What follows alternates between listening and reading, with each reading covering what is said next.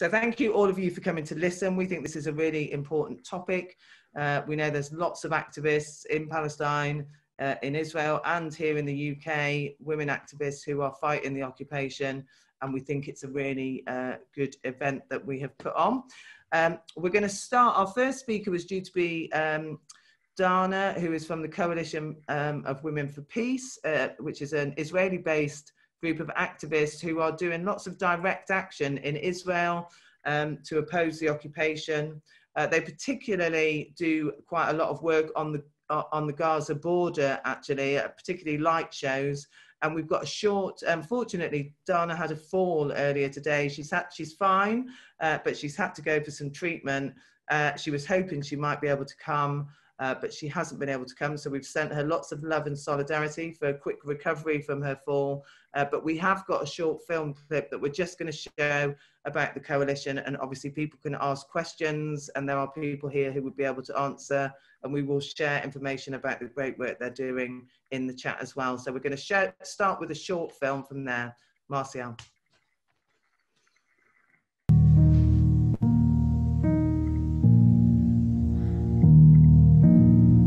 يناضل في هذه الأيام عشرات آلاف المتظاهرون والمتظاهرات في مسيرة العودة الكبرى في غزة من أجل مستقبلهم. נאבקים למען סיום המצור, למען השיבה והחזרה לארץ אבותיהם ואימותיהם. זועקות להפסקת השלטון הצבאי הישראלי על רצועת עזה. منذ بدء المظاهرات في يوم الأرض والذي تصادف مع ليلة عيد الفصح اليهودي لهذا العام، قتل 43 متظاهرا بدم بارد. نرצחו مفجنين. لم يشكلوا أي خطر. أطلق القناص عليهم الرصاص من بعيد بشكل مخطط ودقيق، لا لشيء إلا لمطالبتهم بحقوقهم. أصيب أكثر من 1000 شخص، المئات منهم برصاص الاحتلال. אבל הצעדות ממשיכות, והמורל חזק, כי הגיע הזמן להסיר את המצור מעל הרצועה. למעלה מעשור, ישראל שולטת על הרצועה, ומטילה עליה מצור חונק. זה אומר שהיא שולטת על רוב המעברים הימיים, היבשתיים והאוויריים. تسبب الحصار المفروض على غزة منذ عام 2007 بوفاة أكثر من 1000 فلسطيني، لا يشمل قتلى التفجيرات والحروب. بينهم 450 قضوا جراء انهيار الوضع الصحي في القطاع. עזה עומדת בפני משבר הומניטרי כבד, מים מזוהמים, חשמל שפועל 2 או 3 ביממה, בתי חולים שקורסים תחת הנטל ושאי אפשר לבנות מחדש, בתים שעדיין לא שוקמו מאז ההפצצות ואחוזי האבטלה עצומים. اليوم تناضل غزة من أجل حريتها، ويطالب المتظاهرون بالحرية وإنهاء الحصار. نساندهم من هنا، من وراء الجدار، فلسطينيات ويهوديات. سوليداريوت עם עזה. سوليداريوت עם عזה. نتضامن مع غزة. نتضامن مع غزة. قلوبنا مع غزة.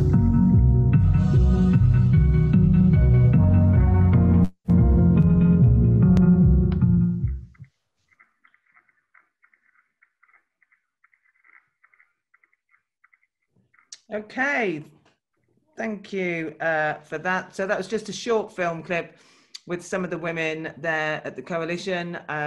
Myself and many other trade unionists that have been very privileged to meet with the group out there and see the fantastic work that they are doing. And I know they, like many other organisations out there, are really struggling at the moment post-lockdown with the situation, but they are keen to get going again and continue their opposition to the occupation. So again, I'll send our best wishes to Dana. We'll look forward to seeing her soon. So our next speaker is Lee James. She's the Equalities Advisor at ASLEF. So last year, the Women's TUC had a motion at their conference, in fact, not last year, the year before, calling on the TUC to organise a women's delegation. And it took a bit of time, but eventually that women's delegation took place. And Lee, along with Zita, who will be speaking later, are two of the women that attended that delegation. It was led by Philippa Harvey, who is now the chair of the Women's Committee. I think Philippa might be on the call somewhere, so hopefully I'm sure she'll have some questions and thoughts about that, that delegation. But I know it was an extremely powerful visit for those women, And Lee is going to talk to us a little bit about her experiences, and I'm hoping people will have some questions for them going forward. So Lee, it's lovely to see you. Thank you for giving up your time this evening for us, and we're looking forward to hearing from you. Thanks, Louise. So yeah, as Louise said, I was lucky enough to take part in the first all-female UK trade union delegation to Palestine. So we went over in April last year. Now, like a lot of trade unionists, I was aware of the situation in Palestine. I'd been to fringe meetings at TUC Congress, at Women's Conference, stuff like that before. But when we actually got there, when you actually see the reality, it's a very different experience. So trade unions were represented from all different sectors in this country, and it was a slightly different delegation in that we met with organisations that were predominantly concerned with the welfare of women and children in Palestine. And what I wanted to do was, we met with a lot of different people. It was a really packed schedule. So we met with a lot of different people, and we met some really inspirational people. But I just wanted to speak a little bit about two people that probably touched me the most while I was there and had the biggest effect on me. So the first person I wanted to speak about was Manal Tamimi, who we met when we went to Nablus Ali. Now, she was really kind. She invited us into our house, a whole delegation. So there was like 13 odd women sitting in her front room. So the first thing you notice is when we went into her house, it's just an ordinary home, but outside, they've got their garden, and in their garden, there are all tear gas canisters, which they have put in with the flowers to try and make something beautiful out of something ugly, is what she told us. So we went into her house, sat down in her front room. We got given a cup of tea. All her kids were in the kitchen. There were some of them playing on the computer. It was just, you know, like any of our homes. And we met her husband as well, who's actually a journalist and who makes films about what is actually happening in the region as well. And so we actually managed to watch one of his films while we were there. And it was quite a surreal experience, because we were just sitting in a home where the kids were like doing stuff in the kitchen, and we were watching this film about what it's like to live in Nablus Ali under occupation.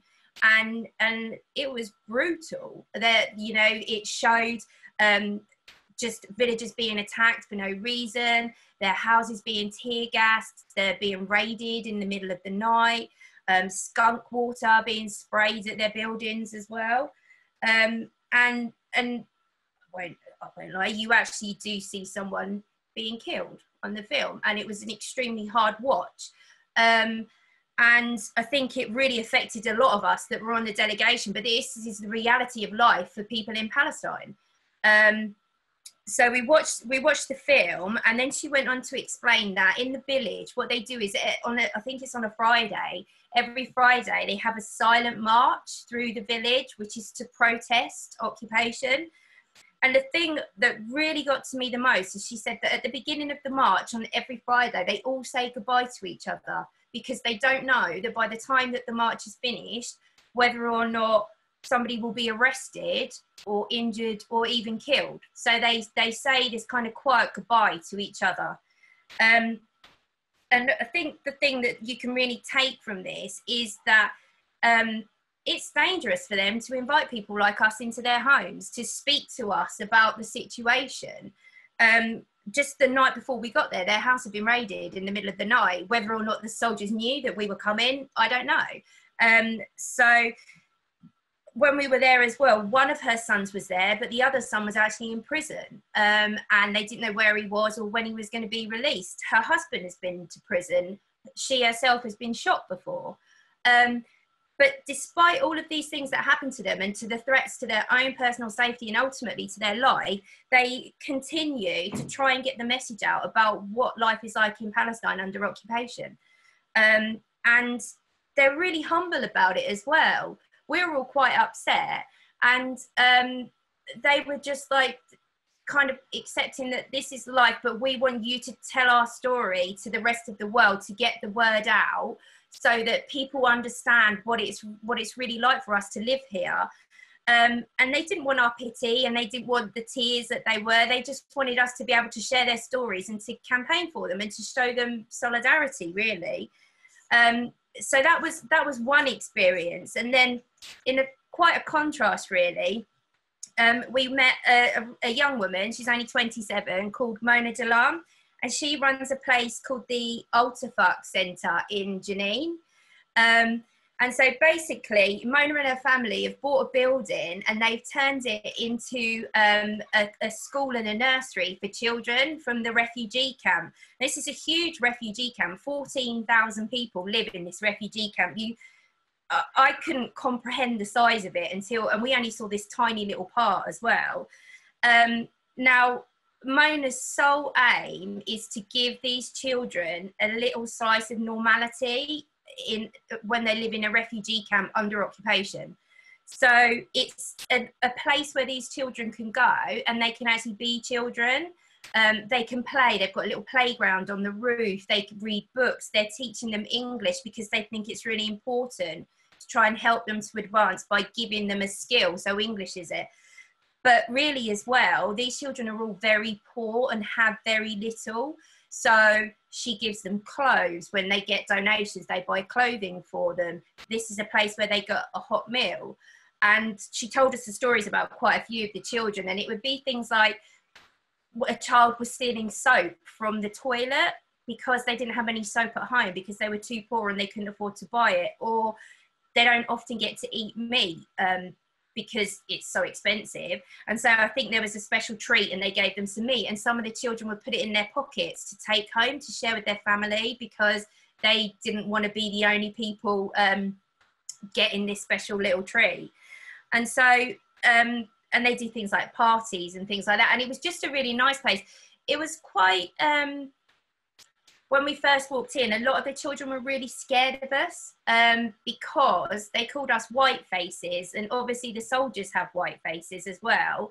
And quite often for these children, the only white people that they would have met would have been soldiers that are busting into their houses in the middle of the night to take away their older brother or their father and arrest them. So, but they did come around, and it was a really touching moment. And for me, they're two things that have stayed with me quite a lot, and they're very contrasting. And it's two women who are both resisting the occupation, but doing it in very different ways. And like I say, they did stay with me. And I think as a trade unionist as well, the other thing that I wanted to mention was that we were really lucky. Not all of our delegation got to do this, but I actually got to go to Ramallah for May Day. And for me, like having spent many May Days in London doing the parade, like the march through London and demonstrating in Trafalgar Square, it was a really special time. So we went across and it was full of noise and dancing and bands, but ultimately it was full of people that were members of a trade union. So it was organised by the PGFTU, which is kind of like the Palestinian version of the TUC. And they were there and they were campaigning for things that a lot of people here campaign for. So it was like, you know, finding work. The minimum wage for Palestinians is a quarter of the minimum wage for Israelis. They weren't allowed to strike, so they were campaigning for stuff like that. It was, unemployment's really high over there. I think they said at the time we were there, it was about 60%. And discrimination's not recognised in law, so you can discriminate to people. So they were there and it was just like a rally here. Everyone was getting up on the stage and they were making their speeches. And it was really nice to see as well, there were female trade unionists there too, and quite prominent female trade unionists. So for me, that was a really big highlight of going to, because as a trade unionist, May Day's like our day, and I got to spend it in Ramallah, and it was amazing.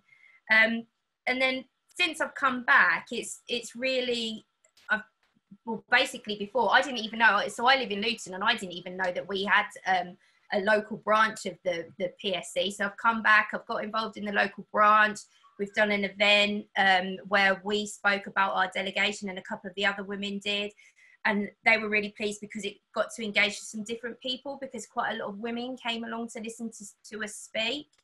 And then through ASLEF, through our trade union, myself and my colleague Debbie Ray, we've reported back for the trade union, we've spoken at our conference about it, and it's just about raising the issue here, because when I told my friends that I was going to Palestine, they were like, you can't go there, you can't go there. And people automatically think about, I think, Gaza and war zones. And of course that is an issue there. But there are also a lot of other Palestinians that are trying to get on with a daily life, but with very limited movement, access to jobs, and, you know, even things like getting water is difficult because it gets cut off by Israelis when they, like by the soldiers when they decide to. So I think for me, you know, I was able to come back and speak to people I know and say, do you know what? No, it's really, really good. And actually I did want to go back this year, but unfortunately COVID has put a stop to that at the moment. So yeah, so I just wanted to say a little bit about a couple of the different women that we met. Like I say, there were a whole host of them, but these were two people that really stuck out in my mind. And if anybody gets an opportunity to visit Palestine or to go on a delegation, I would really, really recommend it. Thanks, Lee. That was really powerful. And I always find it really powerful listening to people talk about what they have seen and things that, you know, and I have met both of them and they are both extremely powerful and impressionable women who had a big impact on me too. It's very interesting what you said about the children. We visited a school in Hebron which had just been attacked by soldiers. And when we went in, one of the children started crying, and it was because he thought we were Israeli settlers and we were there to harm him. So, you know, it does have that impact. It's very traumatic for children and young people, the whole everyday life experience for them. So we're going to move on to our next speaker, who is Samia Al-Botmeh, who's a professor from the university, Birzeit University. Many of you, I'm sure, will have heard Samia speak before, and she's extremely knowledgeable, and we always learn a huge amount from her. She's also going to talk a little bit about the annexation towards the end of her presentation. We thought that is quite a big issue at the moment. It would be useful for people to hear about that. So I'll hand over to you, Samia, and then we'll hear from you. Thank you.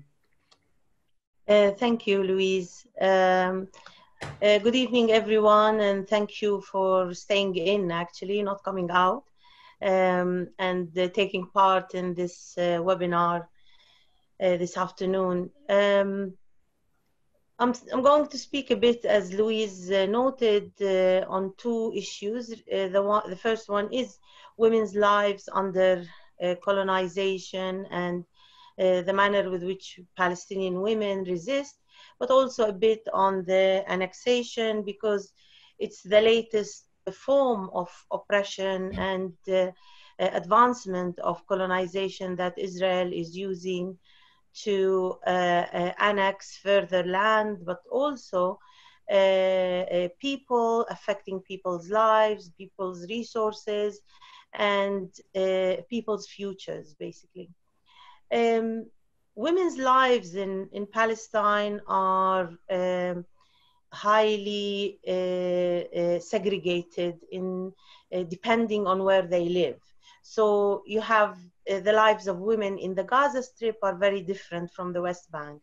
And it's all defined by colonialism.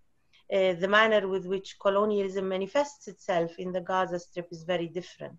It is colonialism. The oppression measures, the violations of people's rights are very different, though. People in Gaza have, I mean, the UN noted that by 2020, and this was 2 years ago, Gaza is going to be labeled as an uninhabitable area. So the lives of people there are extremely difficult. Getting access to medical care, having resources is impossible. The wars on Gaza, whereby your houses are bombed and demolished, your lives are at stake at every moment. You have no mechanism to defend yourself, yet you have to go on with life. you know, women and families have to bring up their children. You have to find work. Gaza suffers from the highest unemployment rate in the world. Very much this situation, this compounded colonialism and suffering in the Gaza Strip, the loss of life, the repeated loss of lives, the repeated demolition of houses, the houses that were demolished in 2011 and 2014 wars have not been rebuilt. And these are refugees that have been displaced in 1948 and 1967. So their lives are about displacement, repeated displacement, and the impact that has on people's lives is devastating. Much of the burden falls on women. And this is why we see, and Gaza is a highly conservative part of Palestine, even by Palestinian standards. We see many women going out on demonstrations, taking part in resistance activities, women of all ages, not just middle-aged women, but young women, elderly women, people with disabilities, even women with disabilities. Everyone is taking part because for them it's about communicating a message of resistance, but also asking for solidarity. And I will speak about that towards the end of my talk. The lives of women in the West Bank under colonialism is different, yet it is under colonialism. Living in Area C of the West Bank, which is 60% of the West Bank, is miserable, to say the least. People's homes are repeatedly demolished, and Israel actually asks people, you have two options. You can demolish your own house, or Israel comes and demolishes your house and asks you to pay the cost. So many people actually end up demolishing their own houses. Israel uses the excuse that these houses were built without a permit, and basically Palestinians cannot build. And Israel, in a way, issues all of these measures to drive the Palestinians out of their communities, out of their villages, out of their towns. They are devised measures. Very much Israel utilizes the South African example of how to Palestinize people, how to deprive people of resources, deprive people of jobs, in order to drive people away, to lock people into cantons. So all these measures that South Africa actually not just devised, but also borrowed from earlier colonial examples, Israel utilizes against the Palestinians. Palestinian women actually are at the forefront of resistance to these measures. The vast majority of workers in the agricultural sector are women. Agriculture is at the forefront of resistance. Israel has this, it's really very arbitrary rule. If land is cultivated, it takes more measures from Israel to confiscate the land. And women, very much of the time, cultivate their land to protect it. Agriculture doesn't pay here in Palestine for many reasons, but many women in particular cultivate their land at a loss to protect it from confiscation. And this is why we find many women workers in the agricultural sector who are very poor, but they persevere, they persist, because for them, not working the land, not cultivating the land, very much means confiscating the land, Israel confiscating the land. We have marches in the West Bank, like the return march in Gaza that takes place every Friday. Now it has stopped because of COVID-19, but in the West Bank, we have these marches that take place along the wall in many villages in the north of Palestine to the south. And these marches are very much organized by women, not just in terms of taking care of the crowds and enabling them to come into the villages and directing them. Women plan these marches, work in planning, in strategizing these marches. And this is why we get very many women arrested also in the marches. Also, very many women are active in resisting colonialism through measures that try to bring life, normality to people. Lee explained, the issue of offering refugee children a proper meal, or taking children to an outing. Very much women organizations do that. For example, women prisoners, taking out women prisoners, ex-prisoners to walks with their children. Very many of these women do not know their children. So women organizations very much of the time, in a way, organize these activities to enable both women prisoners and their children to become more acquainted and more normally. There is also the role of women in strategizing non-violent or very civil forms of resistance, including BDS. There are very many women, actually the vast majority of BDSers here in Palestine strategizing on BDS are women. So they are at the forefront of resistance. Israel realizes that, and this is why we find the number of Palestinian women prisoners rising. Just 3 months ago, we had one of our students at Birzeit University arrested. She's a 19-year-old girl, and she's part of the student union. She was arrested for voicing her opinion on online, I think Facebook. Now Israel keeps on renewing her arrest every couple of months, and no one knows how long will she be arrested for. At the same time, Israel also uses women to interrogate family members.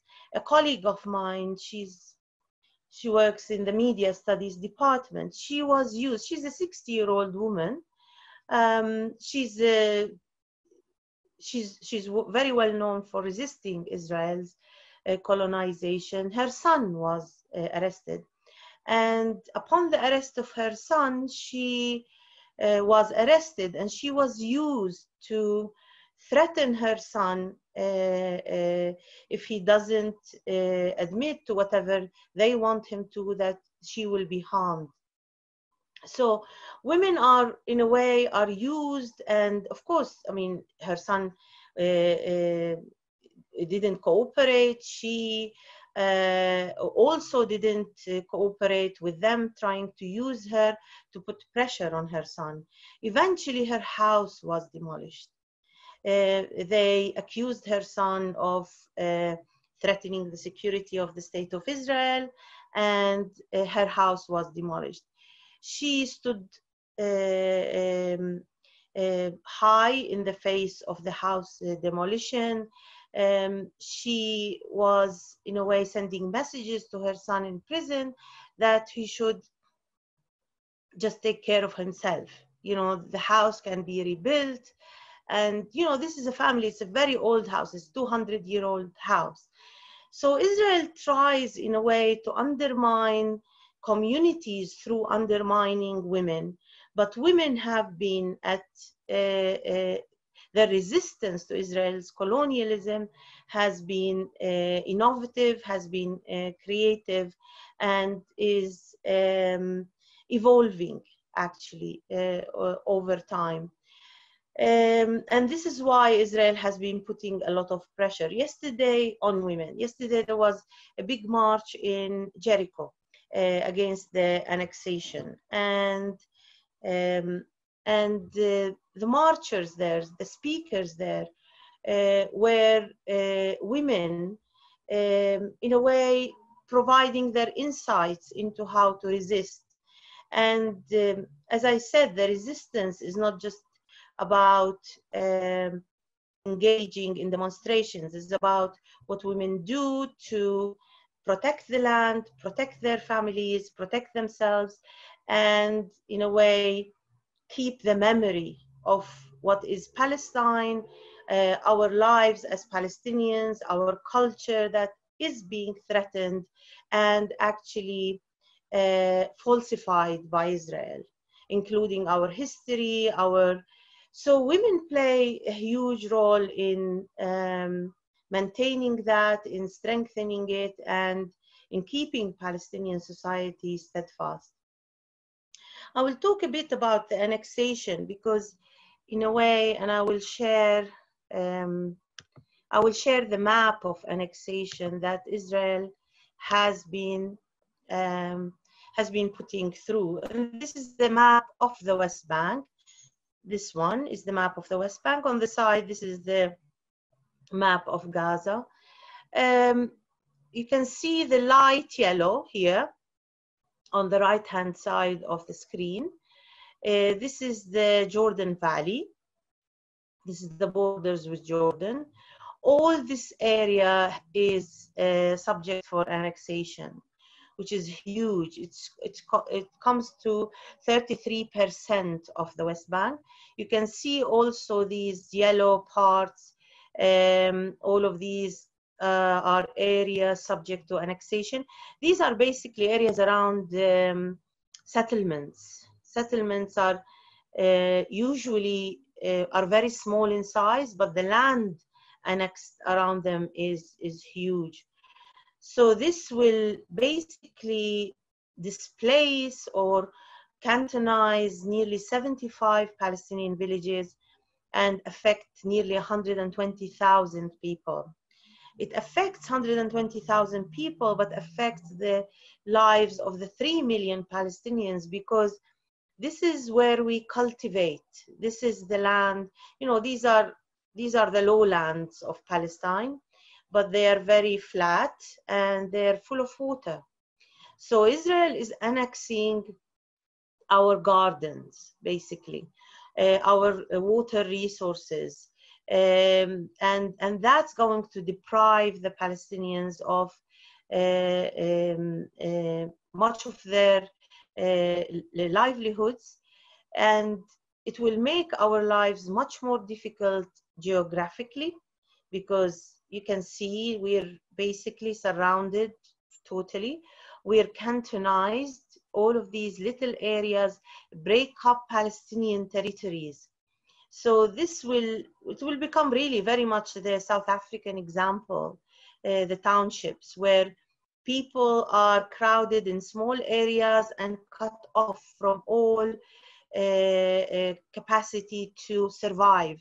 And that will basically, Israel hopes it will drive Palestinians out when they have no resources, no jobs, with raids, with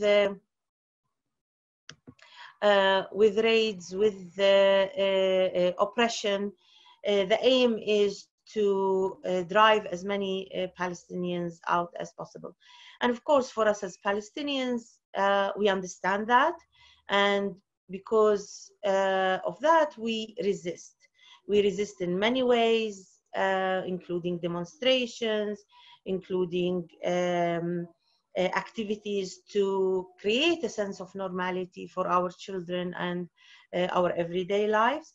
But more importantly, we use BDS.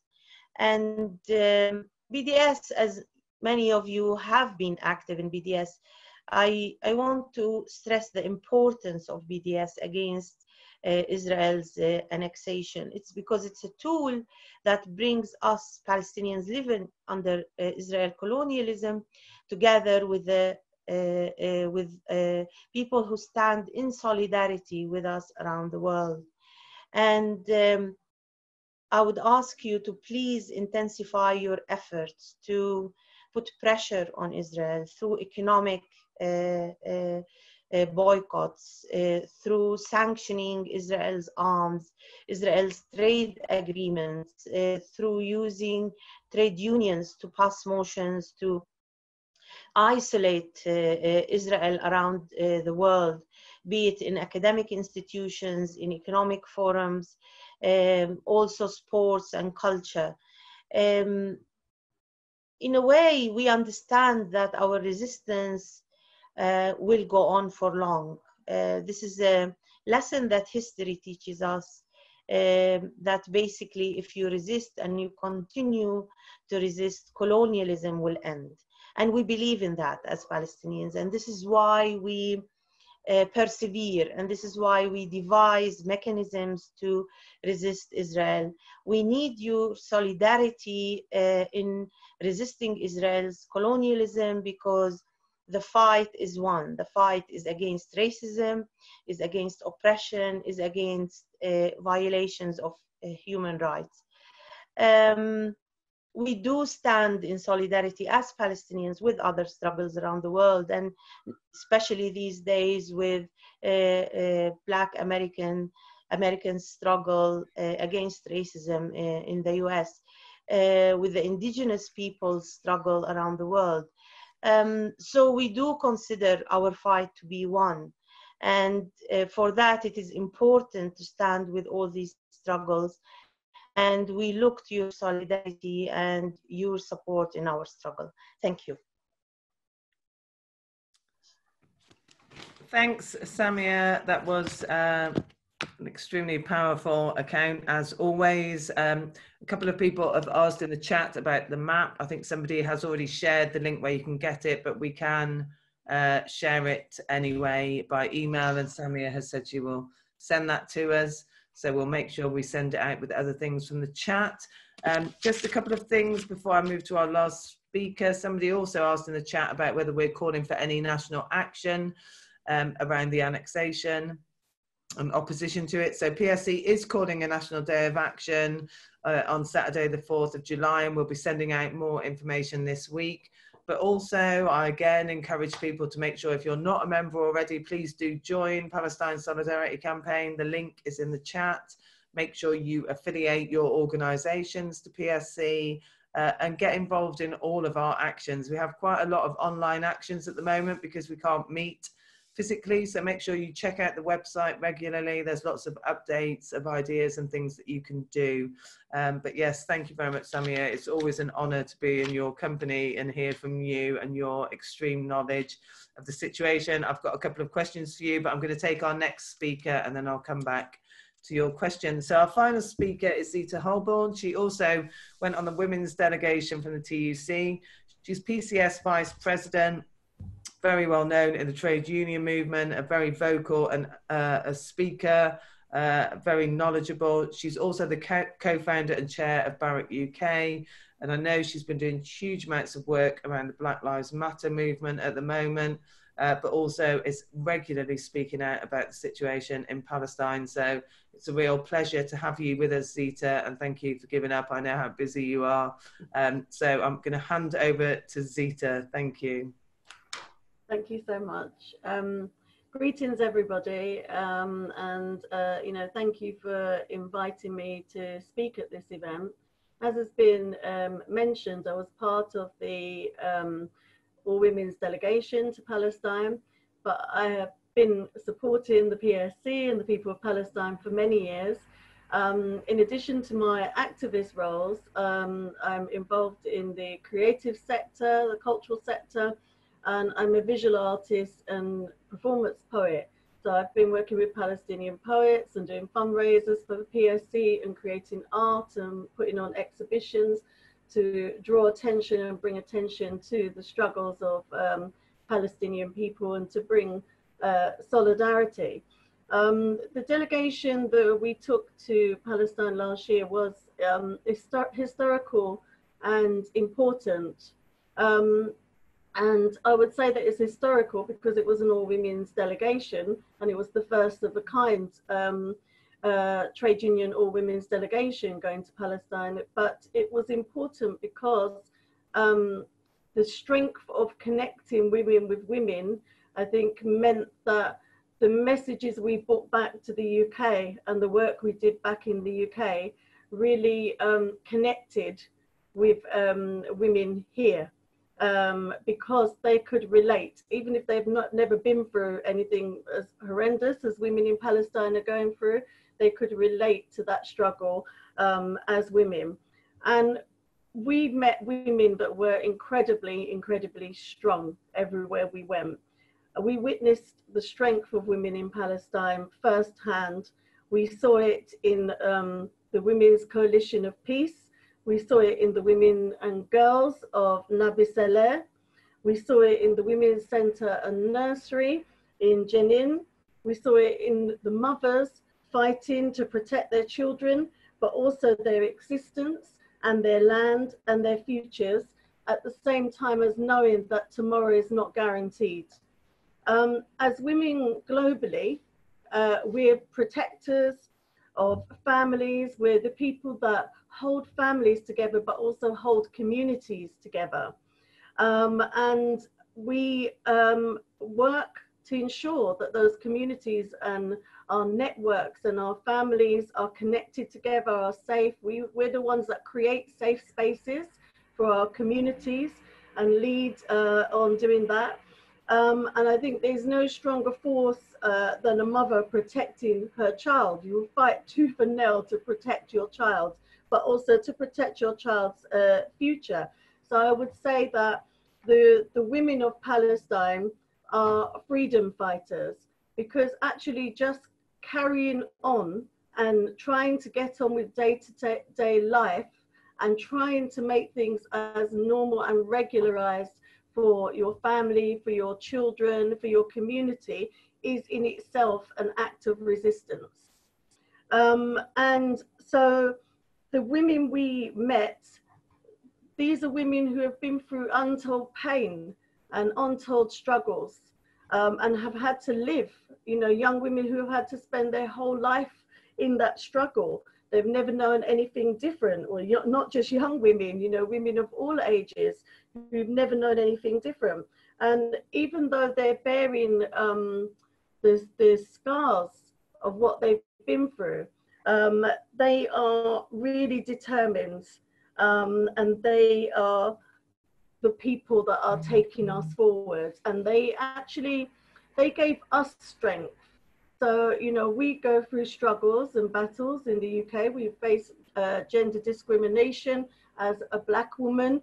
I face racism and gender discrimination, but we actually gained a lot of strength by being with those women and seeing what they go through and how they fight and how they stand up for their rights and how they get up every day and keep going in those circumstances. So back in the UK, having had that first-hand experience of meeting with women, and not just women, obviously we met with men and women, but our focus was on women's groups and women in Palestine. You know, I came back and I tried to share that experience, that first-hand experience of what I'd seen and heard, with as many people as possible. So in the trade union movement, in community activism, doing presentations at our trade union conferences, our women's seminar. I regularly update. I chair the PCS National Women's Committee, and I regularly update our committee on what's happening in Palestine and what we can do and how we can support and how we can give solidarity. You know, rather than it just all being channeled through our international committee and the work that our international committee does, which I also chair, which is obviously also very important, but bringing in the experience from a different perspective, I think was important. I'm also the Joint National Chair of the Artists Union England, and last year at TUC Congress, our union put forward a motion to the Congress, a solidarity motion with Palestine. And even though I wasn't the person that moved it, I did speak and second it from the PCS union. I received death threats and abuse and hate mail for our union having put that motion up. And some of the abusive messages that came through were asking, well, you're artists, you represent artists, what has Palestine got to do with you? Well, actually, we're trade unionists. It doesn't matter, you know, who we represent and what kind of workers we represent. Our delegation to Palestine was very, very diverse, representing all sorts of workers across the board. But more important still, we're human beings. So we care about human rights and humanity and equality and justice. So the idea that because we were an artist union, it wasn't relevant to us is just nonsensical. But I think it's no, you know, it's no coincidence that even though it was a man that moved the motion, the person who was targeted for the most abuse was me as a woman and as a Black woman. And when we were in Palestine, the delegation was nearly all white, but there were 2 of us who were Black women on that delegation. From the time we stepped off the plane, we experienced firsthand the difference in treatment in Israel when we stepped off the plane, because it was us that were scrutinized and questioned when nobody else was. But we also had encounters and experiences while we were there. So one of the things that I've been asked to speak about, and actually Samia has touched on it, in fact, in her contribution, is about the connection between Black Lives Matter and the struggle for peace, equality, and justice in Palestine. And I want to share with you, if it will show on the screen, if I hold it up to my computer. This is a poster that I created years ago, way before I went to Palestine. Let's see if you can see it. Can you see that? Yeah? It's a Palestinian woman and an African woman, and they're holding a sign together which says unity is strength. So I've been creating art and making those connections for a long time, you know, because I recognize as a Black woman who has had to fight racism throughout my entire life, that our struggles are connected. You know, the struggle against racism and against oppression, and that's what I see the Palestinian people as facing, racism, is a global struggle. And Samia mentioned about the connection with African-American people and Indigenous people, but also Black people in the UK are facing horrific racism. And I, for many years, have supported family justice campaigns, both in the UK and the USA, people who have experienced deaths at the hands of the state, and their families are now fighting for justice for years and decades. Virtually all of those campaigns are led by women from that family, or women who have decided to support those families in taking the campaign forward. It's the aunties and the mothers and the sisters that lead those campaigns and have to put their own life on hold to fight for justice. And so, yes, there is a correlation, there is a connection between what Black Lives Matter is saying and what the people of Palestine are saying, because what they're facing is structural, systemic oppression. And as Samia has mentioned, with a legacy, not even just a legacy of colonialism, and in the same way, Black people are facing the legacy of enslavement as well as colonialism, but it's current, it's happening now. And that's the argument that's been made by the Black Lives Matter movement and Black activists who have been fighting for race equality for years, that it's systemic discrimination and racism that we're facing, that because Britain, America is still holding on to those colonial ties and those systems that look at 2 sets of people and believe that one set of people is less worthy and has less rights than the other. And so when we say Black Lives Matter, when we say Free Palestine, this isn't just a hashtag, it's not just a slogan, it's a rallying call for justice, for equality, for freedom, for peace, for rights, for racism, for discrimination, and for oppression to end. So our struggles are connected, will always be connected, and we're stronger together when we fight back together. So that's crucial that we do so. Thank you. Oh, thanks, Zita. That was a really powerful speech. I remember the motion, and actually I remember the abuse that you received at TUC. And you stood up to it really well as you continue to stand up and fight for equality and justice for all people. So thank you for all that you continue to do. I know Zita is really busy and I think she will have to leave us, so I'm really sorry that she can't stop for too much longer, but thank you for a really inspirational talk. And I certainly know from my union and many other unions will know that the situation you talk about when people arrive in Israel is exactly the same. People are, you know, there's real discrimination against Black people there, and we see it with our members, and you experienced it on the delegation. So as I say, we absolutely support you and thank you for what you're continuing to do. So thank you very much. Right, we have had a few questions. So I'm just gonna, we've had, at the moment I've got 3 questions. So I'm gonna read out our 3 questions and then any of our speakers, I'm happy for you to respond. If other people have got questions, please put them in the chat. And Zita, if you have to leave us, that's fine. And thank you very much. But hopefully you may be able to. I better go a bit. If there's any questions specifically to me, there's nothing specifically to me. Pass them on. Okay. If anything comes up, Zita, we'll email you. Respond. I'm now going to speak about standing up to racism and Black Lives Matter and the impacts of COVID on BAME communities with Diane Abbott. And thank you for that beautiful piece of art you shared. Please share it on Facebook. I'd love to be able to share it with the Palestinian woman. And thank you, Zita, and good luck in your next meeting. Thank you for your support. Do that now. So I just can't do it. Okay.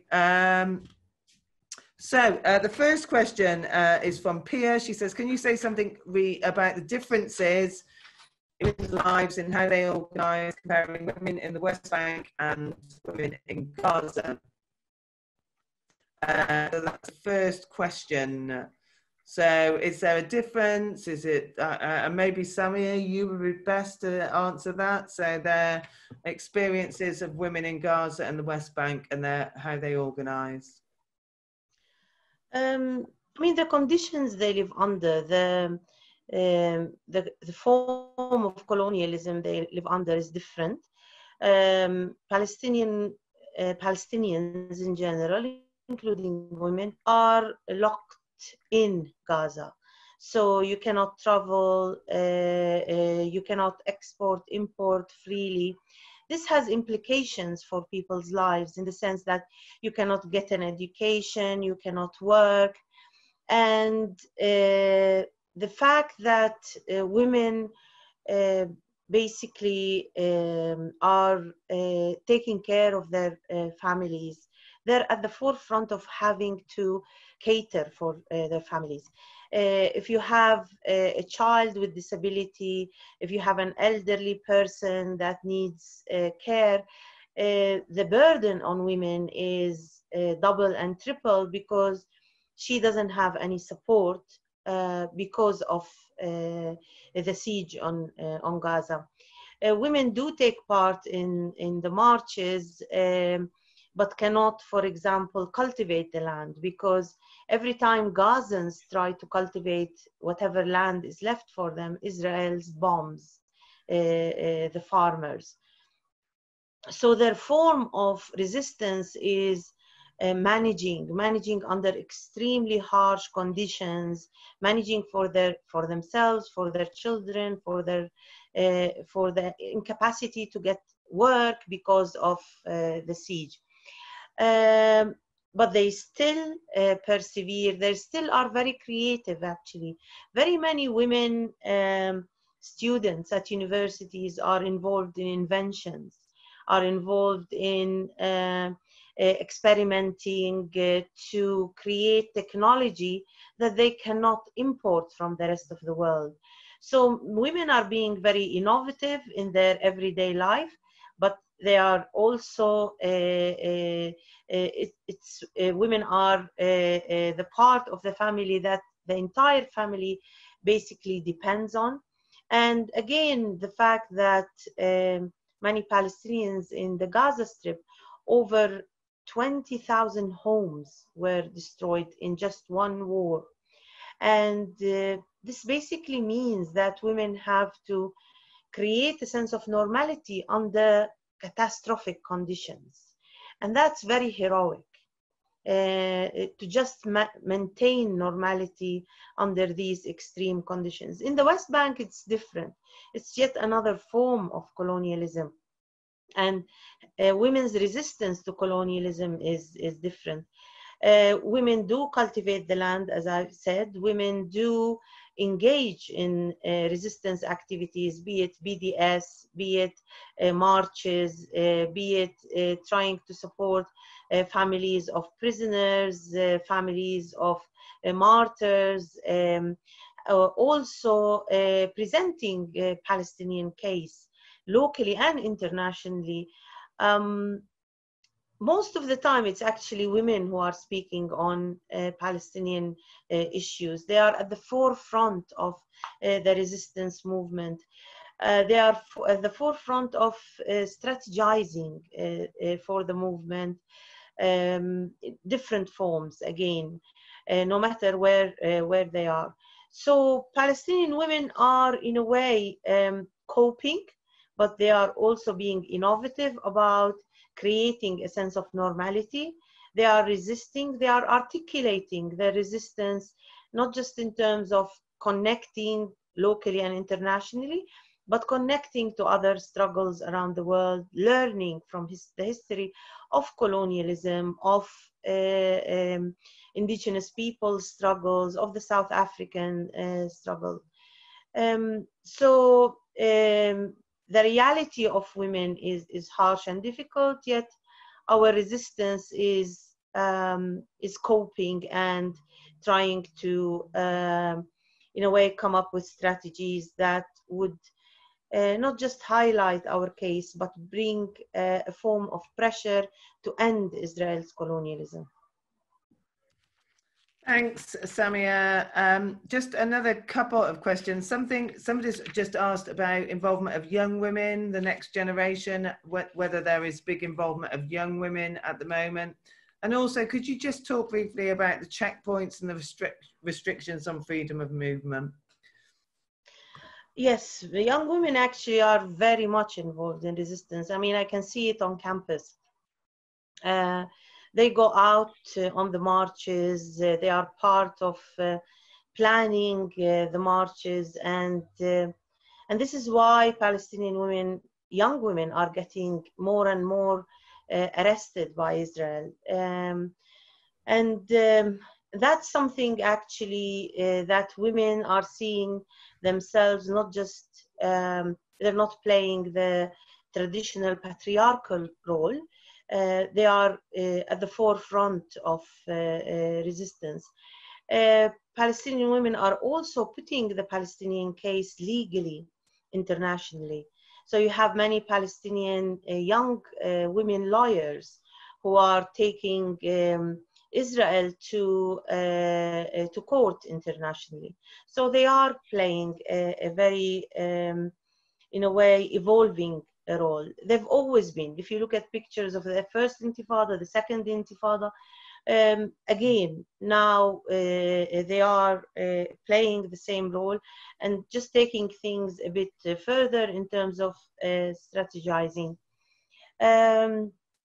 Checkpoints and movement. Actually, in a way, it's been a way of life for us actually to live in these small cantons where we cannot move freely. And women have been devastated by movement restrictions much more than men.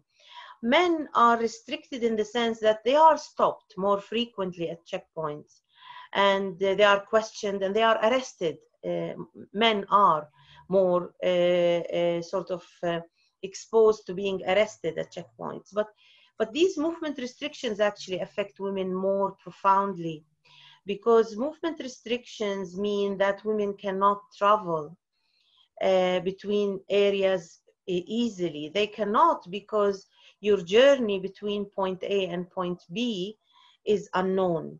For example, the distance between Ramallah and Bethlehem is, say, 1.5 hours. You might get there in 3, you might get there in 7 hours, you might get there in 1.5 hours. You don't know, depending on the checkpoints, depending. I mean, this afternoon we've heard somebody who's out in a group taking their sister to, she's getting married, I don't know, I think in Ramallah, coming from Bethlehem. He was shot at the checkpoint. So the wedding turned into a funeral in 2 minutes. So you really don't know what's going to happen. Now, for women, they cannot actually take the risk of moving because they don't know when they're going to get there. And being in a patriarchal society, colonialism works to oppress women even further. So women have to either lose their jobs in a different city, or they have to lose their education. So although these movement restrictions, which come in the form of checkpoints, of roadblocks, of locking down entire areas, now with annexation, we are told that all these annexed areas are going to have even more checkpoints and more roadblocks, and we will have to, you cannot enter these areas unless you prove that you live there. This means that we will be living in these areas as we're living in prisons. No one can come and visit us unless Israel authorizes it. So all of this reality puts the lives of women, even makes the lives of women much, much harsher and much more difficult. Thanks, Samia. I mean, Lee, I'm just going to come to you because you have been there and you have experienced the checkpoint system, as many of us that have traveled there have. You know, I just wonder whether you want to reflect on that, just having seen it from outside, because obviously Palestinians live with it on their daily lives, but you've been and you've seen. Yeah, I mean, first of all, I have to say the whole time we were there, we were quite lucky. We were never stopped at a checkpoint and physically pulled over and had soldiers come on board. So we did manage to go through without much harassment. I think the first time you see a checkpoint, it's quite a daunting prospect. I think the thing that sticks with me most of all is the length of time that it takes you to get anywhere. So here you might be able to say, oh, I'm just popping wherever. In Palestine, you don't just pop anywhere. You can't, because it takes you so long to physically get through checkpoints. The other thing you notice when you're coming from kind of the side of Palestine across through a checkpoint, the amount of cars that are just left on the side of the street, where people leave their cars because it's quicker to try and walk through. But the traffic jams are huge. I think the longest one we had to get through took us maybe about an hour and a half, nearly 2 hours, and that was at night. So you can't really plan journeys because you don't know if it's going to take you half an hour or 6 hours to get through, because you just don't know what's happening. It's not very nice seeing there are soldiers everywhere with huge guns, a lot of them very young, looking quite bored, not really wanting to be there. And you go through, and then obviously we're going through, and you're seeing lots of Palestinian people just being pulled over and harassed, essentially, just for being Palestinian. So it's quite a daunting prospect, and it really makes you appreciate the freedom of movement that we have in this country, and the freedom of movement that is removed from Palestinians just for being Palestinian. Thanks, Lee. That's very important to note, and people have been commenting in the chat as well, because I think people recognise that. There's just been a question on Facebook, Samia, about the treatment of female prisoners. And I know in other webinars I've done, people have asked, because I think people sort of expected that prisoners would be released during this COVID epidemic and stuff, but I don't think that that has happened. In fact, I think there has been a slight increase in prisoners, actually, particularly child prisoners. So, but it would be useful to know about women prisoners. Yeah, indeed. Actually, Israel has increased its raids of Palestinian areas and homes, and there has been a huge rise lately. I mean, since March, with coming into homes, 1 a.m., 2 a.m., raiding homes, scaring children, arresting both men and women. So there has been a rise in the number of arrests, night arrests. They're always taking place in the early morning. But there is also a sudden rise in raids of cities. A few days ago, we just had the Israelis coming into Ramallah, shooting and, you know, scaring people for no reason and pulling out.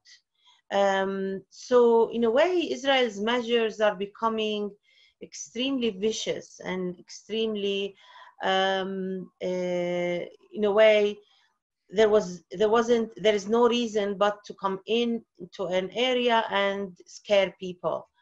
It's really extremely difficult to explain the situation to children in particular. We usually get children to sleep these days under, right under the window, because if there is shooting, they won't get hit. And you know, they ask us, you know, why are we doing this? Why are they shooting at us? You know, everyone is sleeping at night. Why do we have, I mean, the moment they start shooting tear gas bombs, we have to rush and close all the windows. And it's, you know, it's very hot summer here. So the first moment we hear shooting, everyone has to rush to the windows to shut the windows from the tear gas. When the tear gas affects the children, they're really scared and they don't know why can't they breathe normally, why. So all of this is extremely difficult. And then when you come to a checkpoint and they see the soldier who actually shot at their house in the evening, they see him or her as a person, and, you know, having to understand, but this is a human being. So they expect a monster, but they see a human being and they cannot really comprehend why this human being is shooting at me at night while I'm sleeping. So the arrest of, and the manner with which the soldiers come to arrest people is they scare purposefully the entire neighborhood. So they come into a neighborhood, they wake everyone up, they shoot, they bomb, they actually explode the gates, they don't open the gates.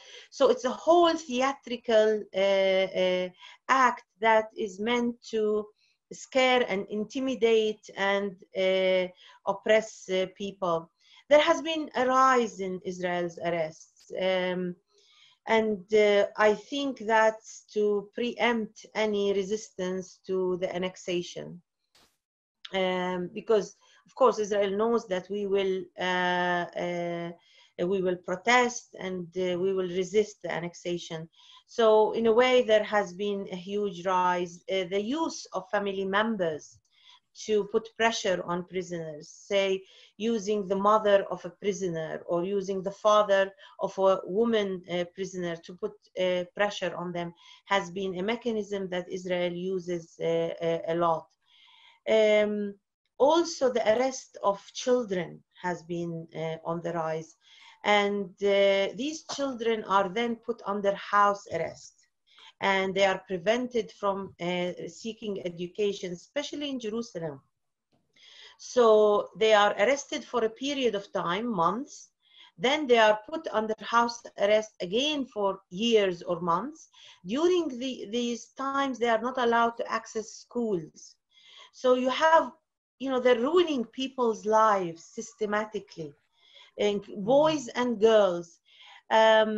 Especially girls. Girls have been targeted.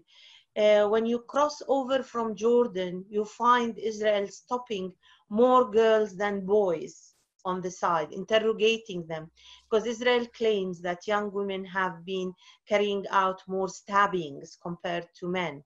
You know, there are 14, 15-year-old children, boys and girls, but the women lately have been more targeted than men, and girls more targeted than boys. This has become sort of a more visible phenomenon. Thanks, Samia. That's really helpful. Okay, I'm aware quite a lot of people have had to leave. I know people are really busy. So I'm going to just sum up now. I want to thank all of our speakers. They have been extremely powerful. Samia, lots of positive comments. We always get really positive feedback about your contributions. So thank you for continuing to work with us. Lee, really powerful speeches about your personal experience, and obviously Zita. And obviously we're sending our very best wishes to Dana for a quick recovery after her fall. Just a couple of reminders, make sure you've joined Palestine Solidarity Campaign. All the links are in the chat. We will be sending all of this out afterwards, and we'll be sharing this on our YouTube channel, so you can pick it up there, but it has also been live streamed, so you can pick it up out there off the Facebook page as well. Please go onto the website. We've got lots of asks around putting pressure on our politicians, and as you have heard, it is more essential than ever, really, that we are speaking out and talking about the situation for our Palestinian friends. And we will be putting out something this week around a National Day of Action on the 4th of July to oppose annexation. But annexation is just one small part. You know, we can speak out about annexation, but there's a whole host of other issues which you've heard from our speakers tonight, and we have to continue to speak out on all of those issues and to continue to fight for justice, for freedom, and for peace for our friends in Palestine. And that is what we commit to do going forward. So thank you, all of you, for coming. We've had a lot of participants tonight. Thank you for your questions, and we will be writing out to you. And good night, everyone. Thanks, Samia. Thanks, Lee. And thanks to all the team, because there's a very big team of PSE staff who've been helping. So thank you, everyone. And stay safe, Samia, and I'll see you soon. Thank you, everyone.